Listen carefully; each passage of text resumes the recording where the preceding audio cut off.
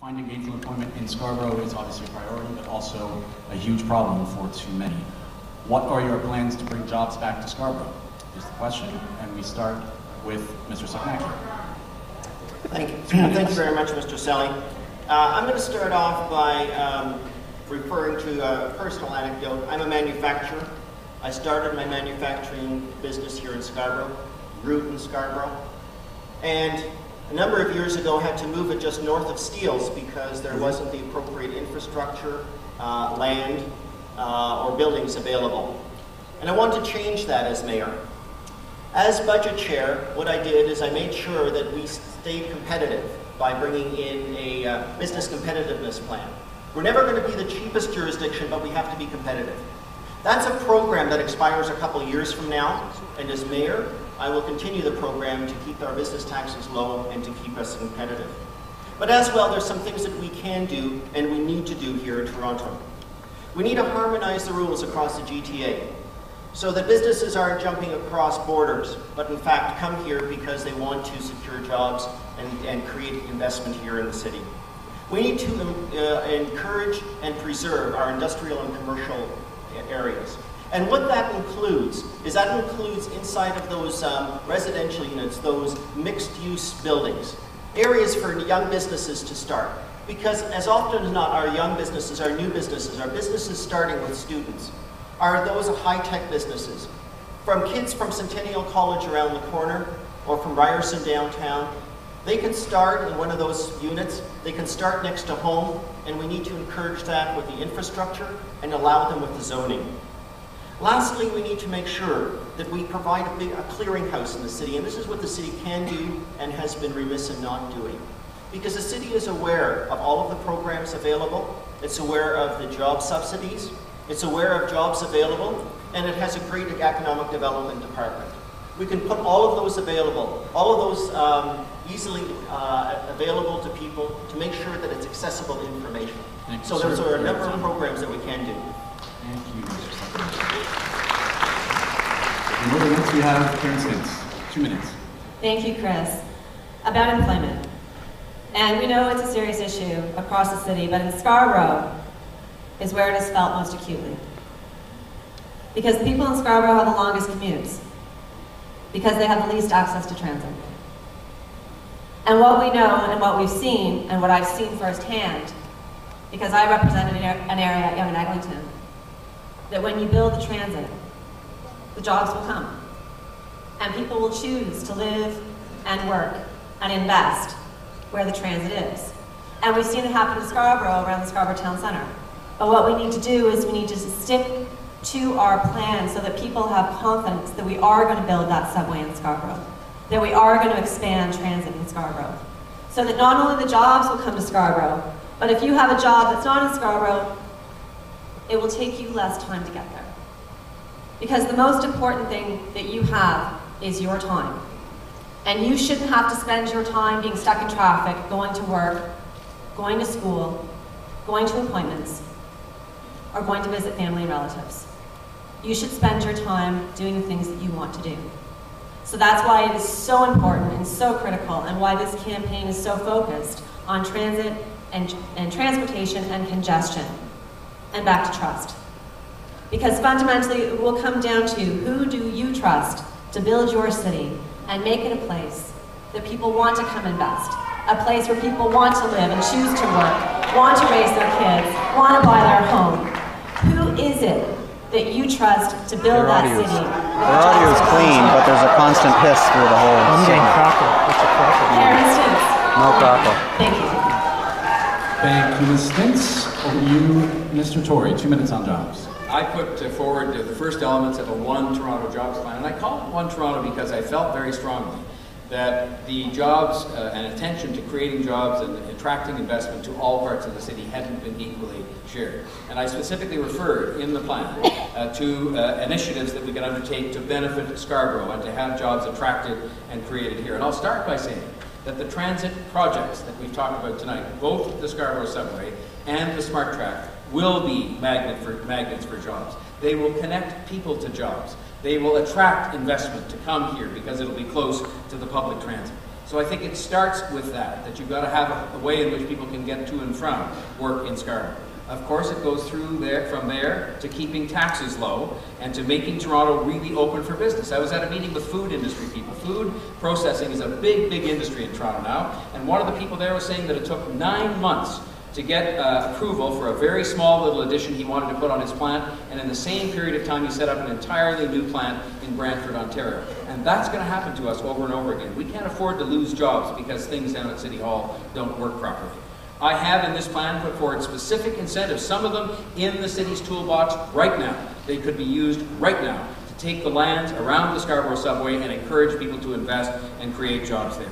Youth unemployment, I've talked there specifically about taking the programs that are successful in the city, the ones that are the best, that work well, and doubling, in the first year that I'm there, the number of companies participating in the BEST program, doubling the number of jobs that go with that, and making sure that Scarborough gets its fair share. And finally, the mayor has to be the chief salesperson. The mayor has to be a credible, reputable spokesperson, salesperson for this city, going all over the world and talking to people all over the world about bringing jobs to Scarborough, real, permanent, long-term jobs, and I intend to do just that to get every job to this city that I possibly can. Thank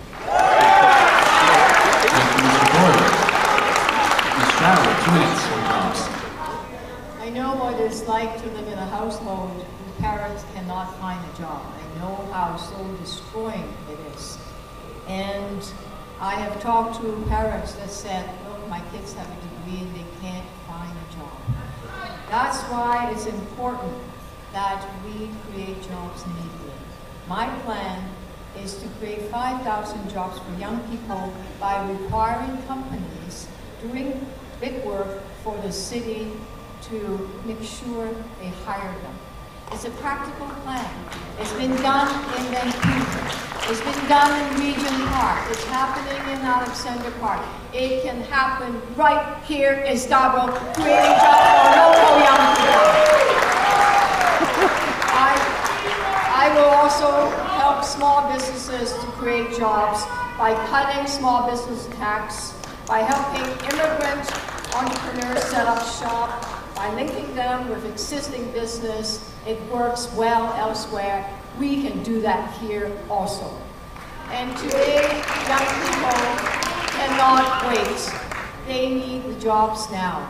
A lot of the talk that we've been hearing is about later, few more years, 5 years, 8 years, 10 years. They cannot wait so long, especially young people.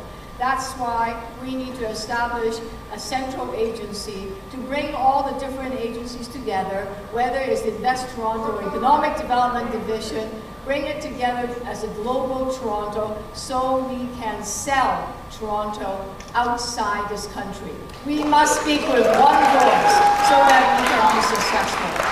I have represented Canada in other countries, and I will do so as your new mayor, representing you proudly to make sure that there are jobs coming here in Toronto and to Scarborough. Thank you, Mr. Chow. There's 4 minutes. Thanks, Chris. The proof's in the pudding, folks. You look at our city right now. 58,000 new jobs. The city is absolutely booming. We have more cranes in the sky than 5 major cities in the United States. This is through lower taxes, finding efficiencies, and not implementing gas tax, not implementing revenue tools that guaranteed will be implemented if anybody else on this stage is elected as mayor. You know it, and I know it. They're just not telling you. We have to, government's in the position to create an atmosphere for creating jobs. It's not government that creates the jobs, it creates the environment and atmosphere with lower taxes and safe streets and hiring more police officers like I have. We must invest in the Gardiner Expressway. You can't have the best of both worlds, folks. You know it. I have proven in the last 14 years in government at City Hall, that I've watched every single one of your tax dollars. And it goes back Just 2 days ago, spending $4.5 million on a BMX track, and going back to spending $1 million on the waterfront for pink umbrellas and rocks. Folks, it's a waste of money. I have created jobs. I have worked with youth. Nobody's worked with youth closer than I have. I've been working with youth for 22 years. Nobody else on this stage can say they've worked closer with youth than I have. Folks, my record speaks for itself. It's a record of success, success, success on jobs. Thank you very much. Thank you, Mr. Ford. Very briefly, we're going to go back and forth here. Mr. Ford, Chris, there goes Mr. that. Ford, your record is clear. 1 out of 5 people, young people, cannot find a job. How is it that Scarborough or Toronto is doing it?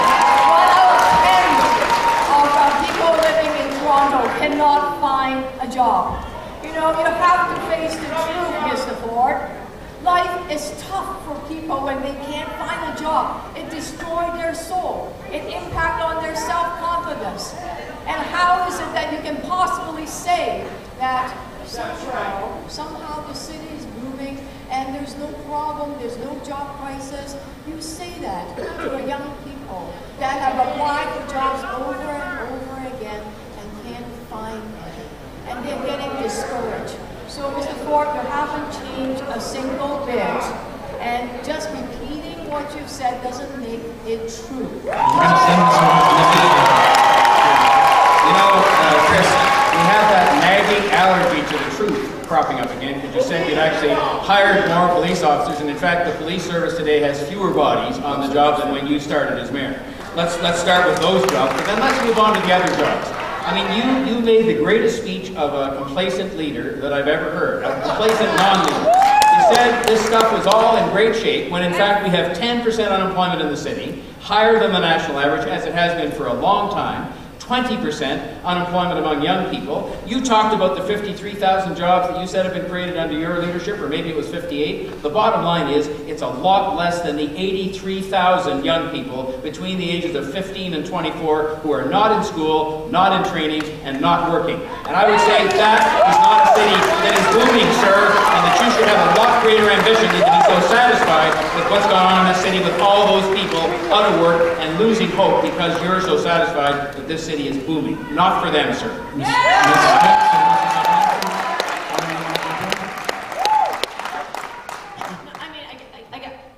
I'm a little bit, the number one issue facing our region is congestion. I mean, it costs our region $11 billion a year. And so why wouldn't we acknowledge that the thing that we need to do is fix congestion? If you want to create a competitive environment for the jobs to come, for people to invest, the one thing that you focus on is congestion. And it's true. The jobs will come if you have a city that works. And our city doesn't work as well as it needs to.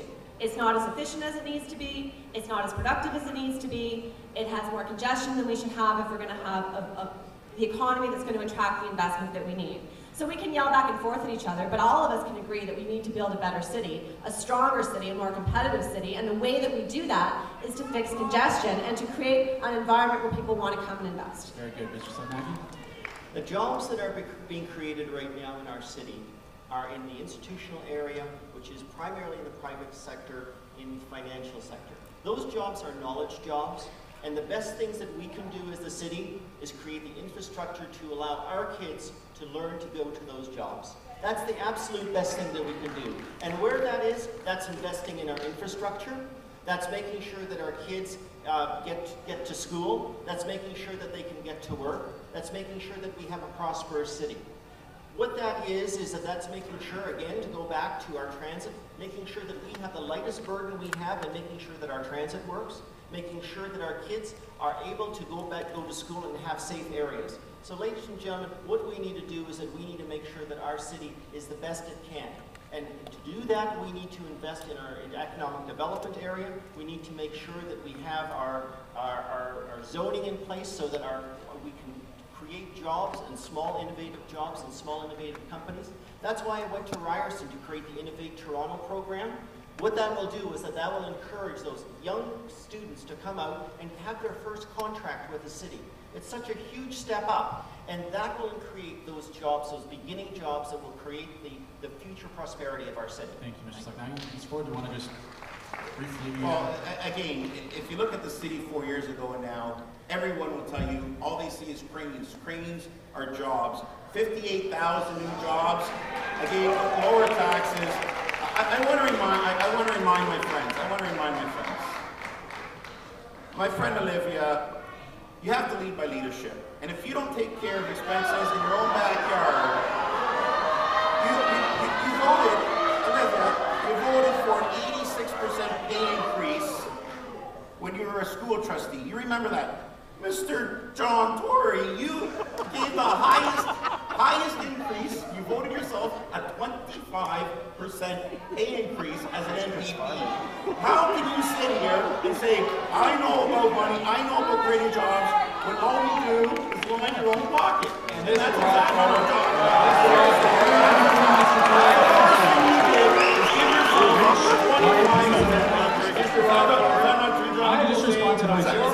I will say that on your watch, we saw the Sony Center go tens of millions of dollars over budget. We saw the Nathan Phillips Square upgrade go tens of millions of dollars over budget. Union Station, tens of millions of dollars over budget. Project after project after project on your watch when you're the mayor. The man who says he's got everything under control down there. You have no idea. We know what you were doing, and it wasn't managing the taxpayers' money.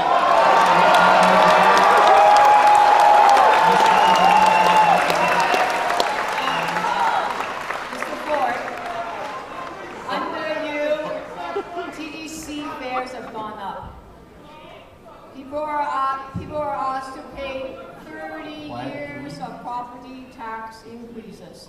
Recreation fees have gone up. Childcare fees have gone up. Everything has gone up, but the service have not.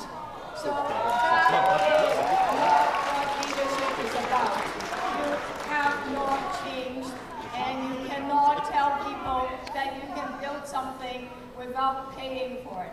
You are paying, you're wasting $1 billion on a plan that the experts said is not the right plan. And it means that there's a 30 years of property tax increase. That is not good leadership. Thank you, Michelle. Leave it there on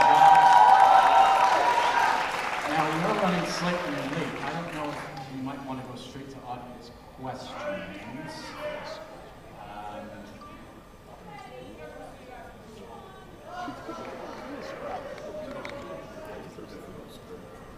Yeah, okay, so what we're going to do is just forego the third broad policy question and go straight to audience questions, because I think that was fair.